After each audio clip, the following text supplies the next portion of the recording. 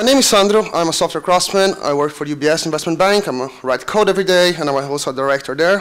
And I'm also the founder of the London Software Craftsmanship community. That's currently the largest craftsmanship community in the world, with 1,300 members.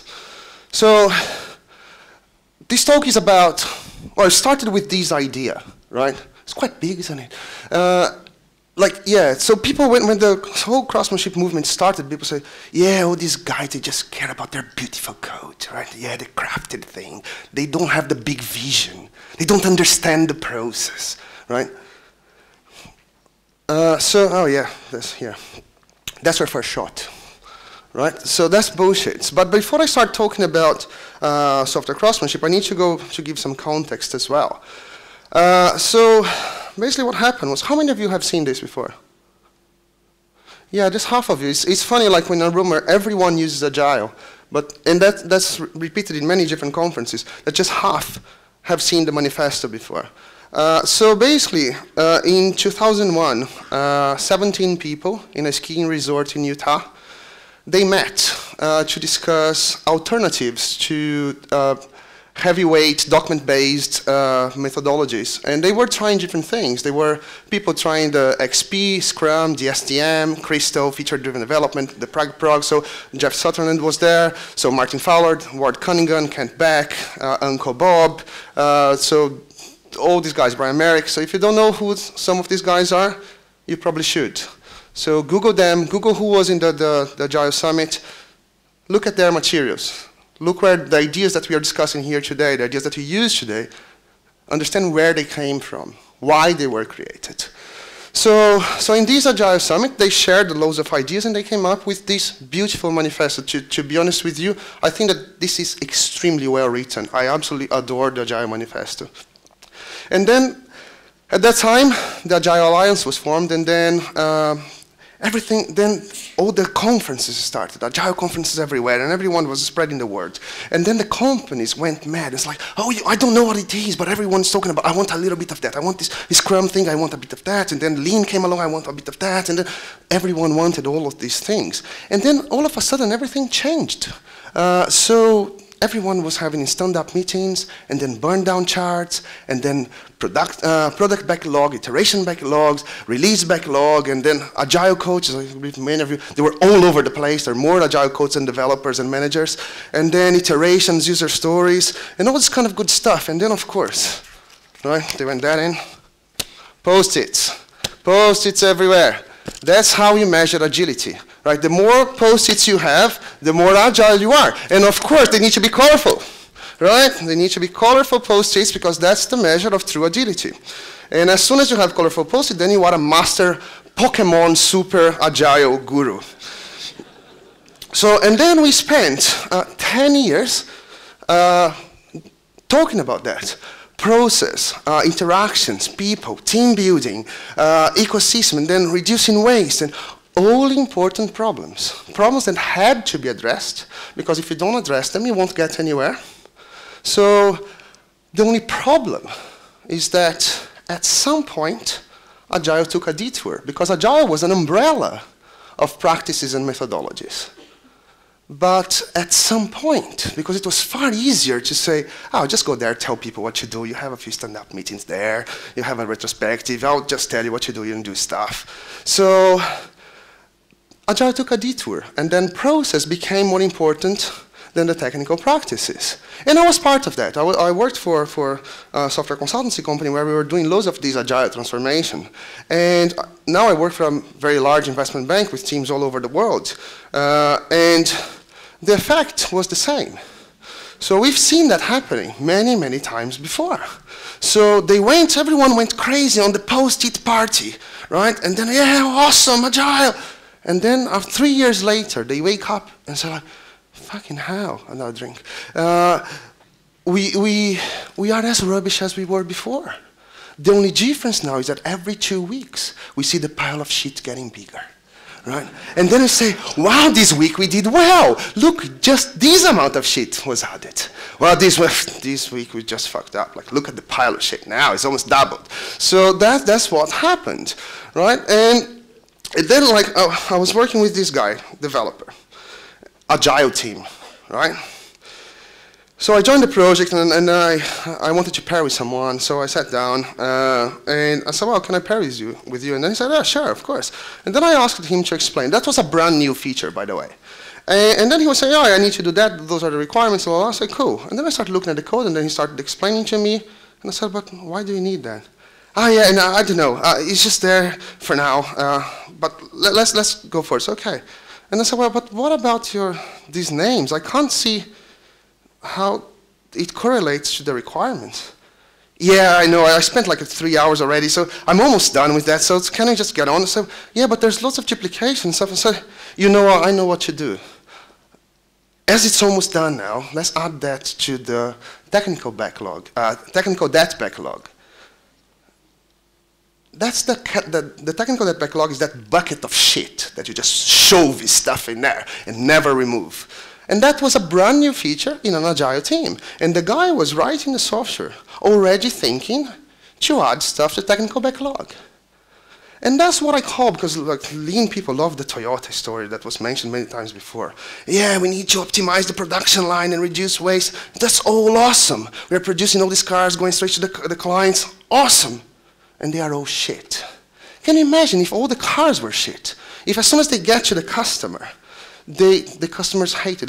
They break down all the time. They need to take the garage all the time because the quality sucks. And then over the time, they need to do the maintenance. Like something goes wrong, a bulb goes off. They need to remove the engine to replace the bulb. So that doesn't make sense. So they were also interested in the quality. And so, but then of course you can say that, well, but it's a bit unfair. Like you come here, say that we just do shit. Right, so, like we have pressure, right? So people are pressuring to deliver. Yeah, of course. The bad news is that that won't change. It doesn't matter where you go. It doesn't matter which company you work for. You always have some pressure. And under pressure, what we do, we cut corners, normally. But of course, that you can say like, no one wakes up in the morning and say like, today I'm going to screw up. Today I'm going to write the worst code that I can possibly write. I'm going to fuck up with this company. I met some people that did that, but normal people don't do that. Right? Normal people don't do it. So everyone is trying to do a good job. But there's always a pressure there. But I realized that in a true Agile environment, and I like to believe that many of us are in a true Agile environment. And what I mean by that is that we will have a product owner with a prioritized backlog. So it sounds a bit utopic, but normally, like I met many people that are in this situation, and we are. And then what they do, they come to us, the business, say, okay, that's your list, that's your priority list, and they will ask us, developers, to say how long things are going to take. And I realized that we have the wrong notion of time. Because the pressure that we keep talking about, we put on ourselves. We think that we don't have time. And what we do is say, oh yeah, for this task, I need a few hours to do this service, create a table in the database, adjust the screen, and then do some manual testing. But very rarely we say like, is my system prepared to receive this new feature? Can I spend some time preparing my system so I can just take the new feature and just slide it in nicely? We don't do that because we think we don't have time. Even when we have the power to go to the business and tell them how long something is going to take. And I remember working with this guy. I could go on forever with these stories, but I'm working with this guy, and then he was, when I arrived, I asked to pair with him, and then he said, sure. And then he was packaging the system, copying to a UAT environment, and then we were working on enterprise systems, so we didn't have screens, so he was just placing some messages in a queue, and then looking at the logs, and then, oh, push another message in the queue, looking at the logs. I'm like, what are you doing? Yeah, I'm trying to figure out where the bug is. And so, right, why don't you do that in your local machine?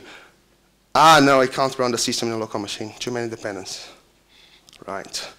Why don't you run your tests to try to replicate? Ah, no, it will take too long. And then he said, hey, I can't find it. So he went back to his machine, add more print statements, package, copied across, deployed, played the message in, looking at the logs. Ah, I think that's it. That was like 2 hours later.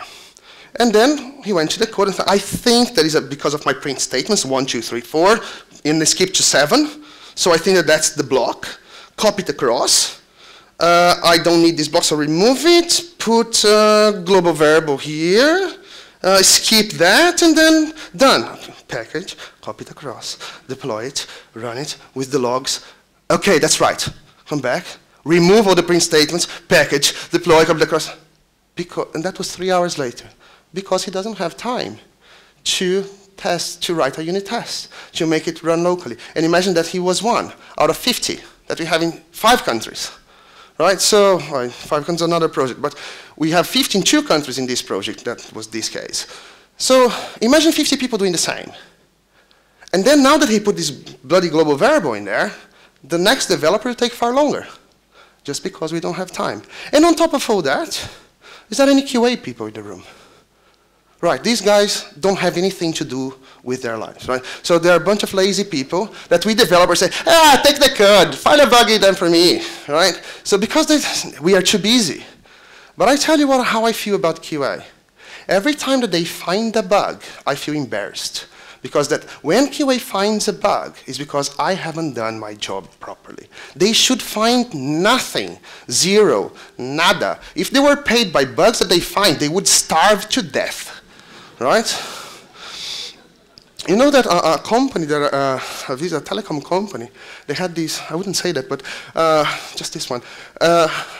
And there was this big event, like every 6 months they have the come and talk to your CTO, whatever the hell it was. And then this guy was like saying, now I want to have a round of applause to our QA team that was shared across many different projects. They found like, it was a stupid number, like 1,000 bugs across the entire department stuff. And everyone was, wow, wow. I said, what sort of madness is this? Right? I would fire half of the company if it was the case. No, they were happy, apparently. But, yeah. So I went on a tangent. So, but what is Agile anyway? So for me, yeah, like some guy said, like, you don't do Agile. Agile is not a thing that you do. You can't do Agile. Like, you can be Agile if you want to. So how I see it is, for me, it's about quick and short feedback loop. The quickest and shorter feedback loop I have, that's my option to be Agile, to react to this new information that I get very often, very quickly. And that gives me the opportunity to react. And the act of reacting, for me, is the agility that we are looking for. So the problem that I see with the manifesto is the working software. Because all that kind of pile of shit that we deal with, they are all working software. They take forever to build. We take forever to go to production. Any feature takes 2 months. That's probably the default answer. How long is it going to take? 2 months. So it's a pain in the ass to test, and that's all working software. And you guys can go along and say, talk about whatever you want, about all the process that you want, but once was established that we need a software to solve our problem, once that was established, the most important deliverable in a software project is the software itself. So because if the software is not well done, I'm not talking about, because there's always these silly people that come to you and say, yeah, but what about a startup? I just want to write some code and test the market. Yeah, of course, it's different, right? But how often do we do that, right? So, of course, there is context involved in this conversation, right? You cannot just say, oh, we need perfect or crafted code, 100% tested all the time. Of course not. Like if you're just spiking, if you are a startup, just put a click counter on the page. Of course, you don't want to invest a lot. But normally, we need quality. And the reason being is because, once again, you can say whatever you want. The business can come with all the ideas to change the world. And then all the Agile and Lean people will help them to get there. But they will just go as fast as we can change the software. And then in 2008, some of the people that were in the Agile Summit in 2001, and a few other people that were really annoyed with the whole process-focused thing. So they said, okay, well, something went wrong somewhere, so let's talk about it. So they had a summit in Chicago in December, if I'm not wrong, in 2008, and then they brought the term software craftsmanship that was written in a book in 2001 by Peter McBreen and even mentioned before in the Prague Progs. So, and they came up with this. So the first thing that they addressed was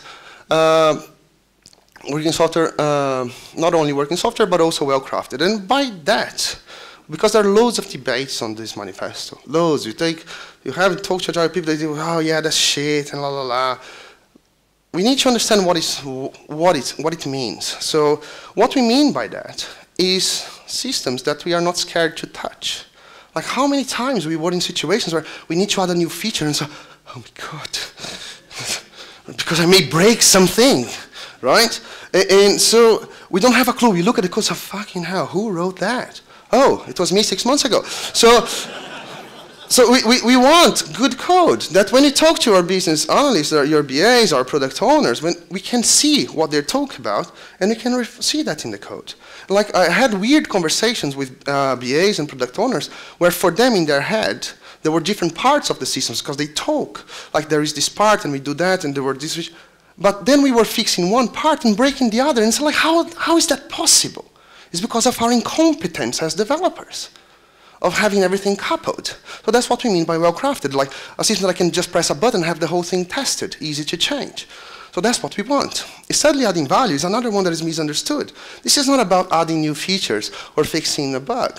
As I said, I work for a very large organization, but even for some of you that may be working on a small organization, just in salary in a year, in machines, communication work, infrastructure, blah, blah, do you know how much it costs to run a software project? We run a few millions just to pay salaries for 1 or 2 of our projects. We have hundreds of them. You know how much it costs to run a software project? So a lot of people say, oh, is it an asset or not? I don't care. The thing is about the return on investment. Someone is putting a lot of money in these software projects. And then when they want to, after 3 years, 5 years, when they want their return back, the software is so shit. Like so shit that in the beginning it took like 2 days to build a feature. A feature of the same size 2 years later takes 2 months. It gets to a point that is so unstable, so shit, so complicated that what they do, let's decommission that. At that moment where they would get their return on investment on that software, where they could shrink the teams and just keep the thing there making money for them or saving money for them or keeping their revenue. So they need to write a brand new one. And they will write a brand new one that is as shit as the previous one, and that will also be decommissioned in 5 years' time. So that's what we mean, that setting a new value is not to allow that to happen. So every time that we work with the software, we prepare our software to accept changes for a very, very long time. So a community of professionals, that's something that's at the heart of craftsmanship as well. So what we want, we feel that is our, we need to take responsibility. We are responsible for change in our industry. So we want to share ideas, doing what we're doing here today, but mainly on during the talks. Sharing ideas, learning with each other, mentoring people. And the most important thing is the productive partnership that people, that's why I get angry when people say, oh, you just focus on the code. They don't, just read the bloody thing, right? So basically, we don't believe, or at least I don't believe, in employer-employee sort of relationship. I'm a current employee now, but I was a consultant before, and I was a contractor before. And for me, that's a mere detail. That's just the paperwork that we have in how I'm going to get paid and which benefits I'm going to have. But the attitude towards my client, that is the person paying me or the company paying me, should be the same. It should be professional. We should be there to help them. There's no such a thing, so it should be a partnership. So regardless in which format you are paid. And people talk a lot about stakeholders. I chose to be a developer for the rest of my life. That was my choice when I was a teenager. And so when people talk about stakeholders, I feel that I am one stakeholder in the project. And the reason that I say that is because at stake for me is my career, is my own reputation. And I don't want to be in a series of failed projects because of stupidity. So I will do whatever I can to make the project a success, because it's my career, it's my reputation. And there were situations where some people Some companies, they were not prepared for that. You as a developer, you go there and try to help them. The same way that many of you, Agile codes and Lean codes, you try to speak to the senior management. But sometimes as a developer, they don't listen to you. They say, no, we have smarter people here to think about that. You try a little bit, but there is one thing that you can do in this situation. Leave the fucking company. Find a better job to work. Right? Find a better place. Don't try to help who doesn't want to be helped. Don't be miserable in a place where no one respects your opinion. There are loads of companies out there crying for good developers. Crying. Just leave the bloody place. So, this is one of, if I had to define craftsmanship, it's not exactly a definition, but this is a way that I like to talk about craftsmanship. And if I had to choose one word to define what craftsmanship means, for me, it's professionalism. That's how I see craftsmanship, as professionalism in software development. And a lot of people will say, yeah, it's so nice and good, but you don't know my context. You don't know my company. You don't know my boss. Right? He's a monster with 2 heads. And yeah, I don't know your company. I don't know your boss. I don't have a sword to cut the heads out. So, but I believe that in the majority of the contexts, people paying for the software that we are producing, they are interested to keep the velocity as we go along. So 2 years later, they want to be as fast as they were when we started the project. They want quality. They want the clients to be happy. They don't want to see stupid bugs on it, or even serious bugs. They don't want you to lose money. They want a return for their investment. And that's common.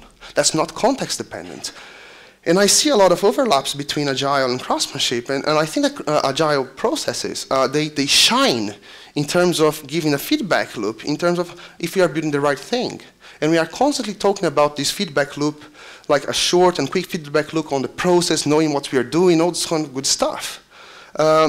But how do we get that in a software? Because I want the same thing.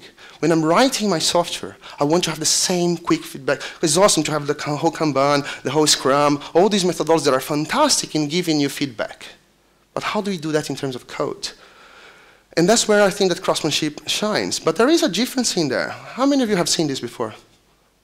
A few hands, just over half. So this has been around for more than 15 years. And if you look at the practices in the inner circles, they're not context dependent at all. You don't need to have a special context to use any of them. This is just how you go about building good software. One important distinction is that they are practices. They are not craftsmanship. They are practices that we currently advocate because of the value that they bring us. And when we talk about value, and that's another lean people love to talk about value. They feel there must be value, right? But people struggle to say the same thing in technical practices. A question that we get all the time is, how do I make my team to adopt TDD? How do I make my manager mainly like to buy this idea? And talk about the value that these practices give. Like, wouldn't it be nice? Think about that. Wouldn't it be nice to click a button, and then after 2, 3, 5 minutes, you are confident that your system works? Wouldn't it be nice? That's value. That's feedback loop. Wouldn't it be nice if you had a practices that can help us focus in these small increments and give us instant feedback as we start progressing with our code? We are constantly getting a feedback if it's right or wrong. Wouldn't it be nice? That's feedback loop. That's value. Wouldn't it be nice to have a feedback on our design if our system is decoupled, if it's easy to maintain? Because like every time that you try to add a new feature, loads of things break. So wouldn't it be nice to have this confidence? Wouldn't it be nice to have some documentation, executable documentation? Oh, by the way, we have one. We have TDD. So wouldn't it be nice to, if it worked, wouldn't it be nice to, when I'm writing my code, immediately someone says, what is this? I don't understand that. So why don't you do like that? Why don't we use that thing? Wouldn't it be nice? We can pair.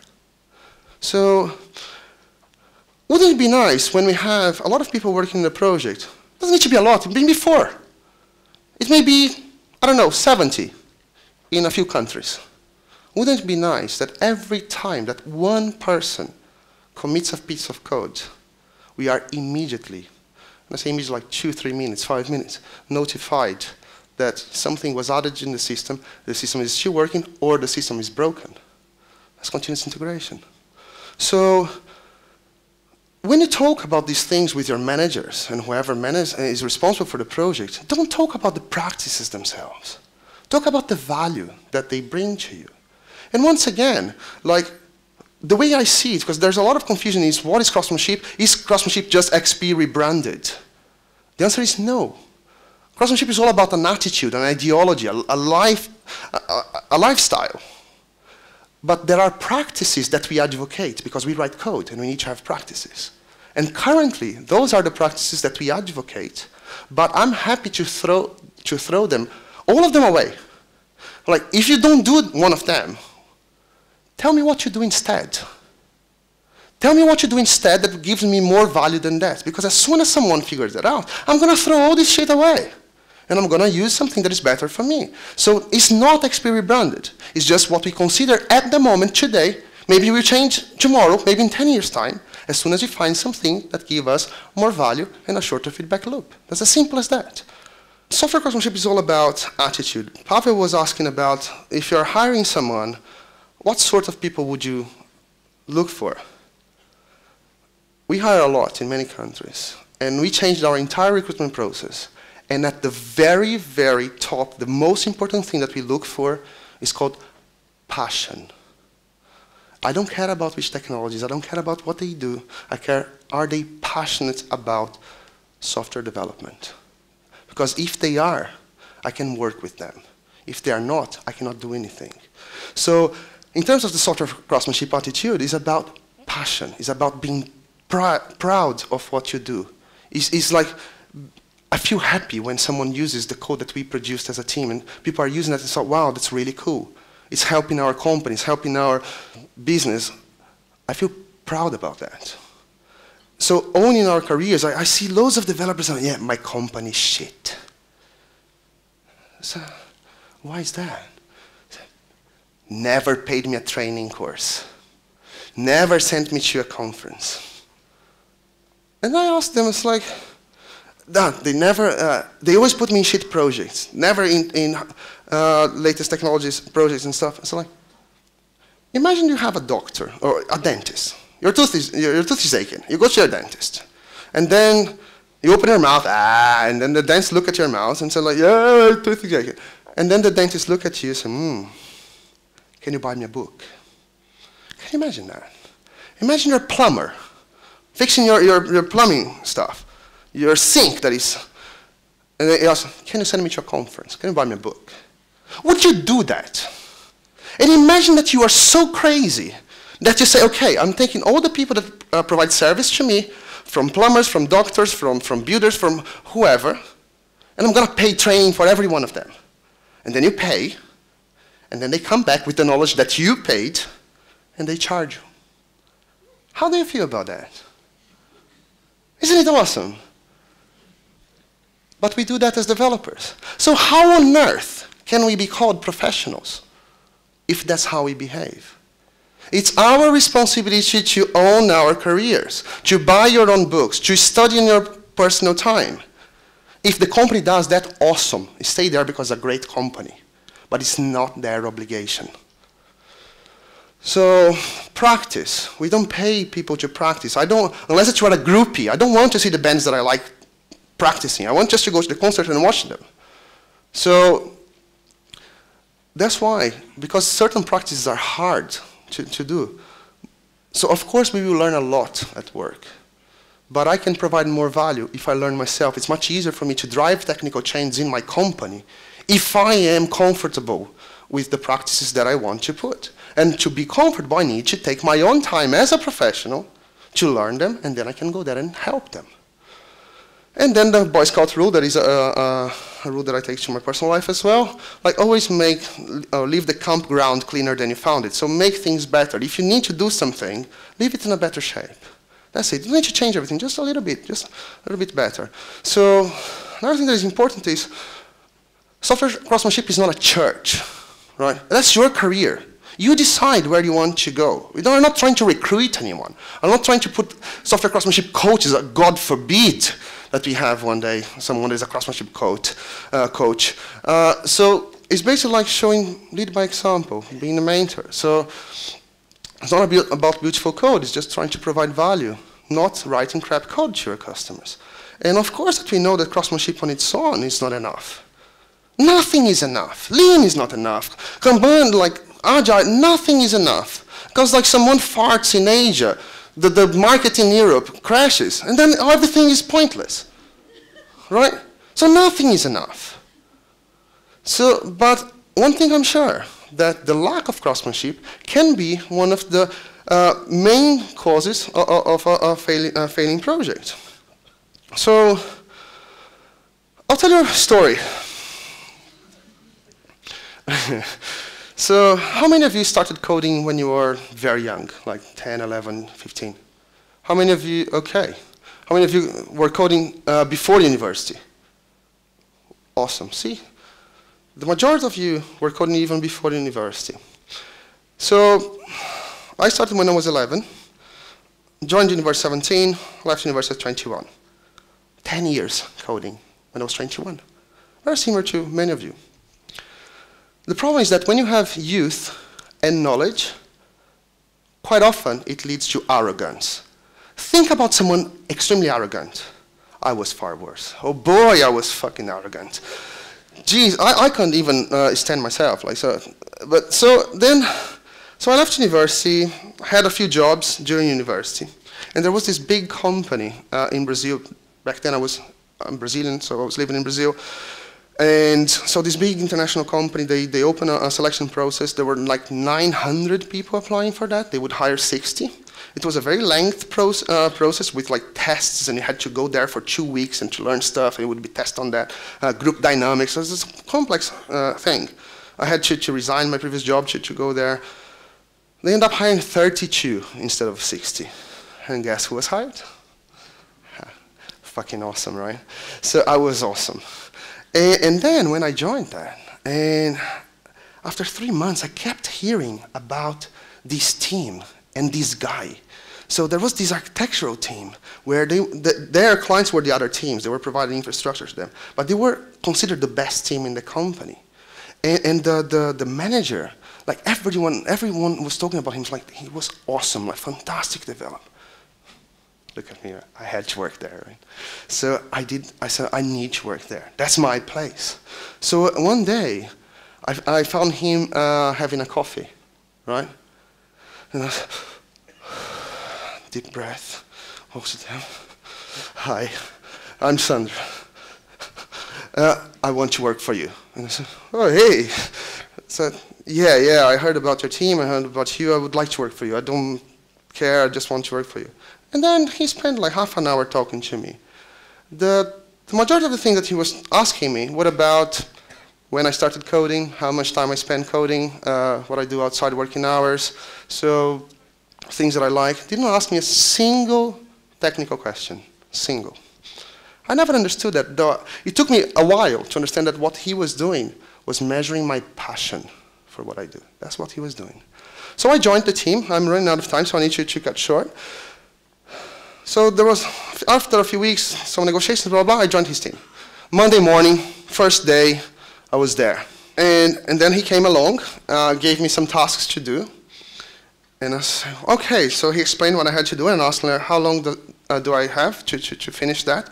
I said, well, you know what, Monday, Friday I come by, just to see where you are. That was back in the late 90s, right? So it was a long time, even before Agile and craftsmanship, all this kind of stuff. So that was my chance, right? So that day, I was working until like almost midnight, like crazy, blah, blah, blah, and then got in the office on Tuesday, 7 o'clock in the morning, blah, blah, 2 o'clock in the afternoon on Tuesday, just ran into his office. Boss, I'm finished, I'm done. And by the way, it's working. He was typing. So I feel some redundancy in there. You said that you were done, so I assumed that it's working because that's why you were paid for. And that was my The first slap in my face. I said, well, but he was God, right? So I said, well, that's all right. That's okay, he's having a bad day, but doesn't matter. So and then he said, okay, cool, awesome, so sit down. I was working with Delphi. I don't know if you know what Delphi is or Delphi. So it was object language in the 90s. Had a beautiful IDE, way ahead of its time. So I had my code committed into a repository. He got the code and opened on VI. I said, what the hell is he doing? So he opened my 200-line file on VI with that amazing IDE that Borland had. So what the fuck is that? So anyway, so he was going line by line, and then he was asking me, can you see this? What is this? And so, oh yeah, this is a very clever code, because that's how senior people were. Like you were considered a senior in the 90s if you could write something that no one can understand, right? And I made sure of it, right? So and I was looking like, what the fuck is that? Right? So, and then he said, how would you feel? We have a very large code base. How would you feel? It's just your second day here. To get a piece of code with no context, that there is a bug in there you need to find, and if the whole code was written like that. How respectful do you think that this is? And then he kept going. I said, like, can you see here, there's duplication. I said, no, there's no duplication. There's a slight no, the structure is duplicated. If you think a little bit about it, you can remove that. Can you see these 8 lines of code? If you think a little bit about it, could you make it smaller? Yeah, I could, probably 3 lines if you use, yeah, okay, cool. Can you see this try-catch here? Yeah, do you know how heap and stack work? Do you know how expensive this instruction is? In summary, he destroyed my code. 200 lines, destroyed it. I had no arguments. And then, worst of all, he asked me, did you understand everything that I said? I said, yes. Would you be able to do it again properly now that you know? Yeah, do you disagree? I said, he deleted the fucking code. And then he said, like, now you go there and do it again. You still have until Friday. I was furious. And then I just left. And then when I was leaving the room, he called me and said, Sandro. And then he said this. How it's done is as important as having it done. This was said like more than 12 years ago, I don't know, no, 15 years ago. I never forgot about that. Today in the craftsmanship community in London, that's our slogan. I use that in my t-shirts. So I was furious. I went downstairs. I had probably 40 cigarettes, one after another. I wanted to kill someone. I wanted to kill him first, and then kill the rest of the company. And I was like, who the fuck does he think he is to speak to me like that? I'm very good. He can't speak to me like that. I'm not working for this guy. I don't need this crap. I want to leave this company. And then I came down, and for the first time in my life, I realized that someone took the time to teach me how to be good, to teach me how to respect my colleagues. For 2 years, he taught me respect. He taught me how to care about what I do, to be proud about what I do, to satisfy my customers, to produce something that we are proud of. That's what software craftsmanship means to me. Many of you, I'm sure, that didn't have an opportunity to work with a person like that, that changed my life, not just as a professional, but as a person. We cannot change that. We cannot go back in time, because you won't have this person early on in their career. But you can give this opportunity to someone. So mentor people, share what you know, share your ideas. Thank you very much.